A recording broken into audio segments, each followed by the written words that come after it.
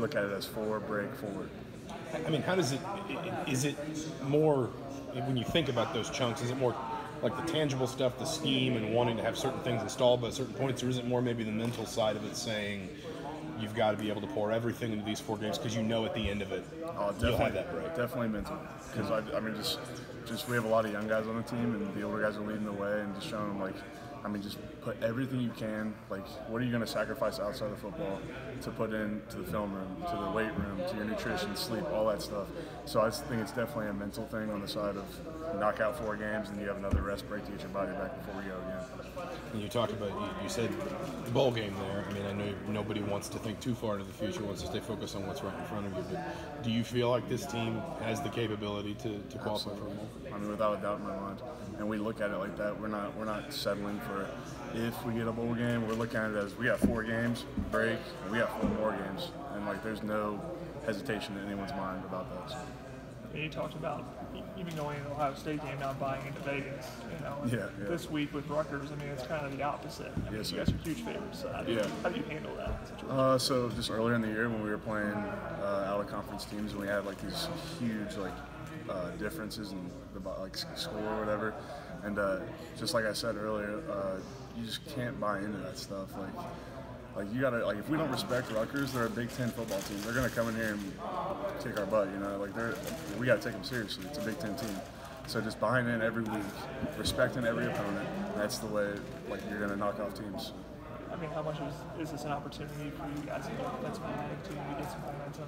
Oh yeah, it's a huge. I mean, every game's an opportunity, and this is the next one. And going into this one, I think it's exciting because what we showed off at Michigan State and how powerful and aggressive this offense can be. So it's kind of scary for other teams, but it's exciting for us. As you were able to deep dive into that, what was the good and what was the bad from? I imagine there was a lot of good from Michigan State, but just kind of what were the takeaways, I guess, as you were able to really break that down in film? So I would say from an offensive line perspective, I mean, for the most part, we had really good pass protection, which is good against a defense like that caliber. But I think there was a couple penalties we wish we could have had back that were we made up for. I think one of the 3 penalties offensive line had, but the other 2 were 3 and outs. So we look at that and take that to heart, as we can't be the reason why we're having a 3 and out.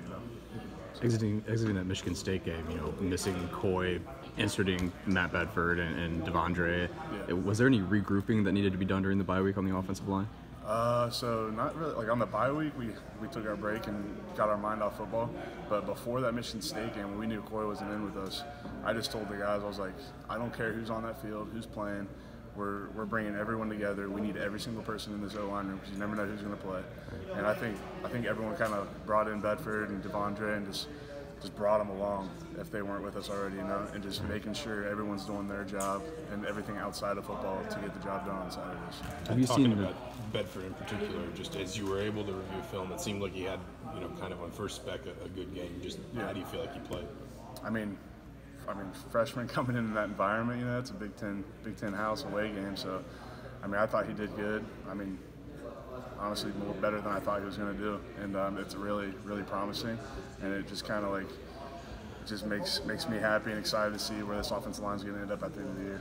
I think Coach Allen talked about there being an urgency when Coy goes down and Matt knows he has to play. Oh, for sure. I mean, did you sense that in the week leading up that there was an urgency to him? Yeah, he was dialed in. He was dialed in before, but it's different when you're running with the ones.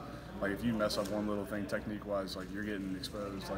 It's not just going to be all right, we're going to work on that individual. You're stopping that right there in the middle of the team, and you're getting yelled at to get that fixed, So I think he really locked in. He got extra film in, and we're just making sure he comes along with us. I mean, just how advanced would you say he is, even from, I know he came in early, from where he was, in the spring to where he is now? Yeah, I mean, he came along really well. I think just in these past 2 weeks, his game has jumped tremendously mental-wise. The dude has so much talent. We're not worried about him getting the job done physically. It's just his mental game.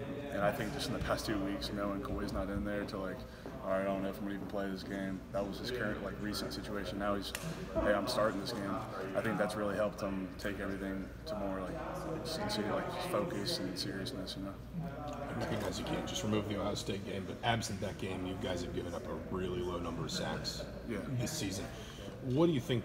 How much of it is the experience in line? How much of it is maybe good communication from your quarterback? Just what's making pass protection so effective? I love what you said, the good communication of the quarterback. So, I mean, a lot of, like, we've gotten in some sticky situations where it should have been a sack on us. But, I mean, like, whoever's back there, Penix, Ramsey, they'll really make us look better by getting the ball out. But overall, I've been really happy with how little sacks we've given up, like you said, excluding the Ohio State game, which was a little bad. But I think overall, like, we're on a really good pace for playing in the Big Ten, and we'll see how it shakes out at the end of the year with all these next opponents. I know against Michigan State, the rushing numbers weren't great, but obviously that defense is really good. But it seemed like maybe you guys were starting to kind of get that physicality that you guys have been wanting for. I mean, did you guys feel like that coming out of that game? Yeah, I mean, we knew going into that game they were a top 10 rush defense in the nation, and we knew we're gonna have to earn every single yard we get in the rush game. And we really wanted to bring a lot of rush game plays, inside zones, and then have pops off of them, pop passes and all that stuff. And I think that was really good that we kept running against a caliber defense like that, because it made us get off the ball, be physical, mean, nasty, and I think that was a real good introduction to what we have coming up next. Is the rest of our schedules, it's going to be like that. It's going to be tough physical defense, and we're going to have to get after it.